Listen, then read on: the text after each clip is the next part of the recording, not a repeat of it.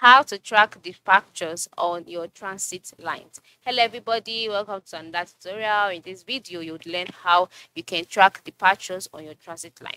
So while using the transit app, you can always track departures easily, and here is how to go about it. The first step is to ensure that you have transit app installed on your device, and then once you have it installed, just click on it, and then you'll be brought to the home page automatically. So once you're on this home page, as you can see on my screen, at the top part there is a write-up which says you are in an unsupported region. This means that where I'm located currently, there are some features that will not be available to me. Okay, but just follow through as I explain how you go about it. Now for you, if you are in a region that's supported by transit application, after opening the transit app, you'll be brought to the home screen where you see a map. So on this map, you would see two pulsating waves next to the countdown for a departure. Okay, because once you're on the map, you would see transit lines, you would see departure, you would see different things on the application that is related to your trip. Okay, so just look for the two pulsating waves that are next to the countdown for a departure. These waves indicate the real-time information.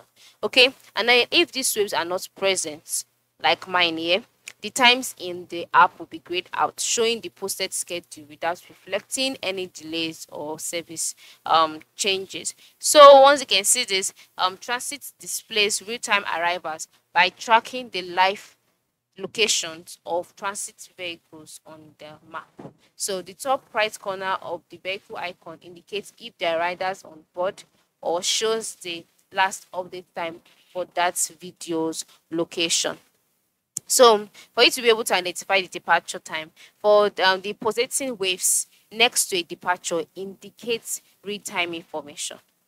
Okay, and then grade out departure time, show the scheduled times, and if a trip is cancelled, the lines will be grayed out and crossed out. This is how you can know, because each of the waves or the lines represent different things. So this is how you can track them. When you see pulsating waves, that means that that's the real-time departure.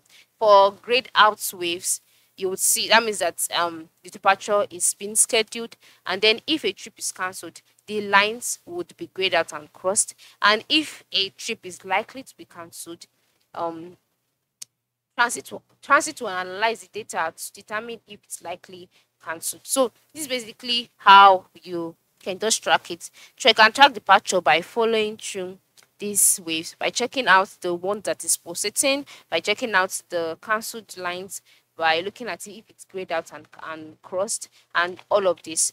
Through all of this, you'll be able to track departures. Now, and one thing you must also know as a customer of the transit app is that transit agencies use GPS trackers in buses and trains to monitor vehicle positions. All right, so based on the actual location, agencies calculate more precise arrival times. So these real-time arrival updates are sent to transit and displayed in the app, so you have no need to worry. Okay, so this is how it works. Thanks for watching and have a good day.